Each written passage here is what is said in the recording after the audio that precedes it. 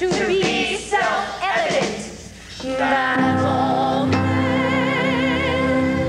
are created equal.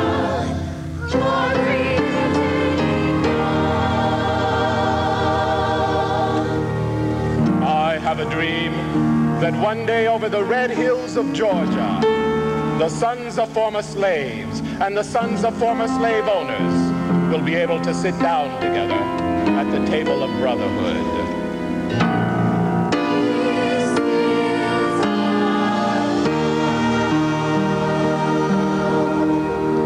With this faith, we will be able to hew out of the mountain of despair a stone of hope. With this faith, we will be able to transform the jangling discords of our nation into a beautiful symphony of brotherhood.